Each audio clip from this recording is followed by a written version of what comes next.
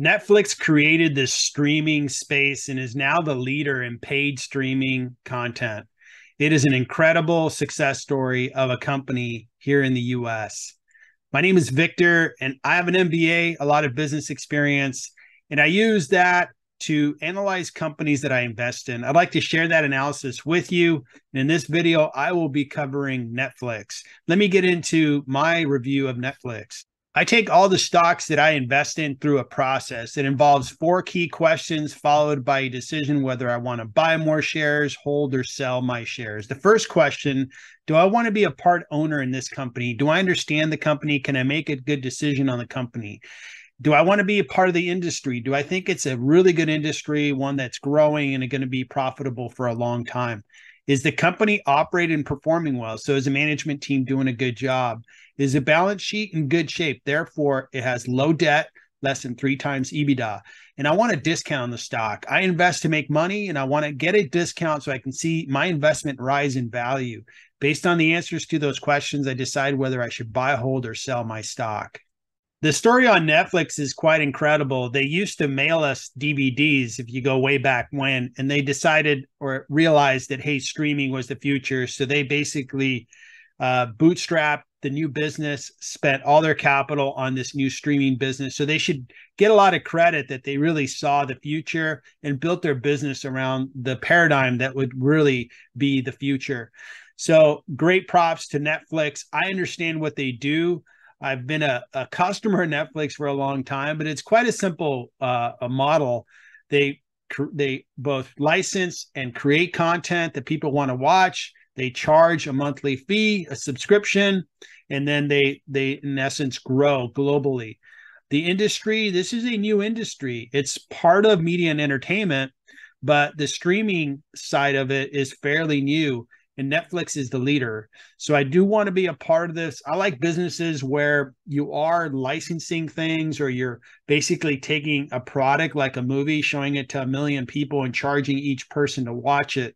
So really like the industry. I really like the company. Just a great group of people that innovated and created a great company.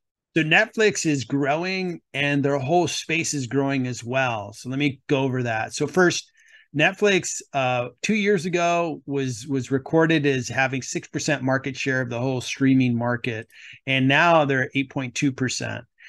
What's interesting is that if they measured how much streaming made up the overall viewership of people, and you can see that they had 26% where linear TV, broadcast TV, and cable were a majority, but that number continues to expand. So Netflix is getting bigger within the industry, and the specific category of streaming is also expanding, and it's expanding very fast, whereas cable and broadcast is collapsing very quickly as well. So Netflix is in the right space and they're growing. So that's really good to see. So I led by saying that Netflix is a big success story. It definitely is. If you look at their revenues, they pretty much doubled their revenues in the last 4 years. So great job, Netflix. You look at their business, the growth hasn't been as fast as it once was because they've become so darn big. And the law of big numbers, it's always hard to grow once you get big. But they continue to be profitable and more profitable quarter after quarter, year after year. So they're maturing, which means growth isn't going to be as fast as it once was, but the profitability is really growing. So that's great to see. Now let's look at earnings per share and price earnings. So analysts expect earnings per share at 11.24 this year. I'm expecting it at 13. I'm going to go with 13. I think they're exceeding to some extent on earnings per share. Next year, they're expected that they're going to be at 14.6, which is good to see that earnings per share is growing. Their price earnings is high. They're the leader. They're the leader in a space that is pretty hot at 51.1. And I think that's a good PE for the market leader. I'm going to use a PE of 50 in my valuation. Their balance sheet, their debt is less than 3 times EBITDA. They have a good balance of cash. So the balance sheet is in good shape. Now let's look at the statement of cash flows. So their cash flows from operations for the first 6 months were $3.6 billion, which is great to see. They don't have to invest a whole lot in this business. Purchases of property and equipment were only $162 million. Their cash flows really grew. If you look at the first half of 2022 versus the first half of 2023, in fact, they grew 344%.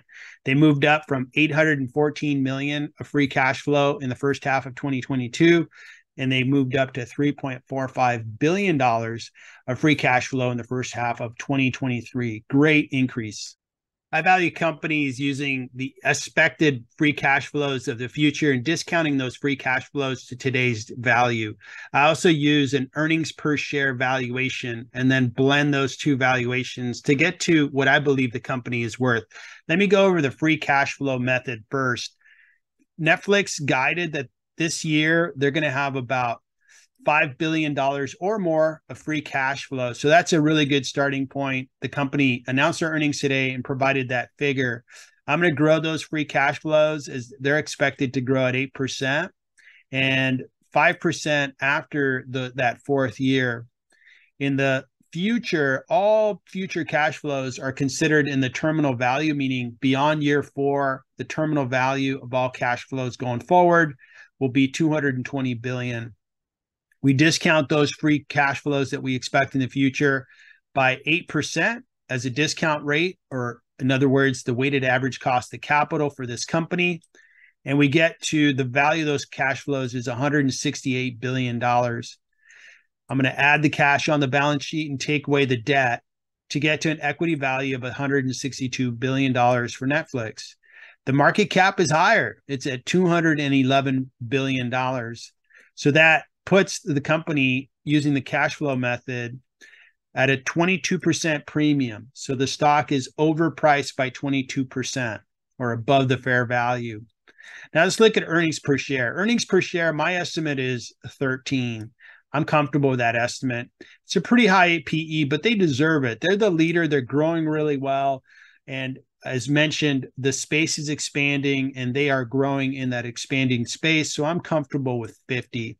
But based on that, those figures, we're going to do an earnings per share valuation method, and we come up with a value per share of $560 per share. Their current stock price is $477. So using the earnings per share method provides a discount of 17%.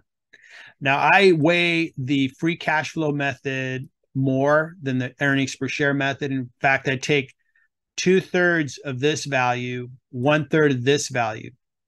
And based on that combination, I get to a value that says that the current stock price is too high. It's being sold at a premium of 11% for Netflix. Year to date, Netflix stock is up a lot. It's up 62%, which is incredible. Just a really great company. It's good to see their stock do well, but it may have hit a top.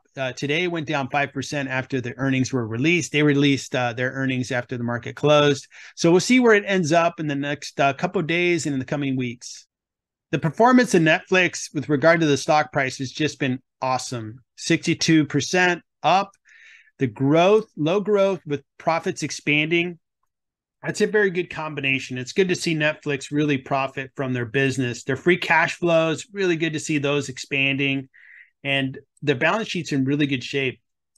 They have low growth, and that's what I'm expecting for the remainder of 2023 with expanding profits and higher free cash flows. The stock price is high. That's one of the concerns that, hey, it's a great company, but it's run up. It's close to 62% this year, so maybe it's too high. And this, my long-term outlook, this is the leader in streaming, in paid streaming. So they're going to command a premium, which I believe they deserve, a high PE, and they'll continue to expand their free cash flows because they're in a business where as they obtain more customers, they just become more profitable and they create more free cash. So that's a really attractive feature of that company. I think internationally and domestically, they have room to grow the paid viewership. So they have plenty of addressable market to go after. And they have a new advertising tier where they advertise, while they show you content. And I think that's a business that is fairly small, fairly new, but really growing fast. All right, now let's revisit my scorecard for Netflix. I think it's a terrific company, and I want to be a part owner in an industry that continues to expand, the paid streaming industry. The company is operated very well. Great job to the management team. Their balance sheet is in great shape. It's less than 3 times EBITDA, and they have a good cash balance. But I'm not getting a discount offered to me on the stock. Therefore, I'm going to hold my shares in Netflix and wait either for the stock price to come down or wait an earnings release or two to see their fundamentals change. And if it increases the valuation enough, I may start buying shares. Or then on the flip side, if I see their fundamentals get worse, I may have to sell my shares.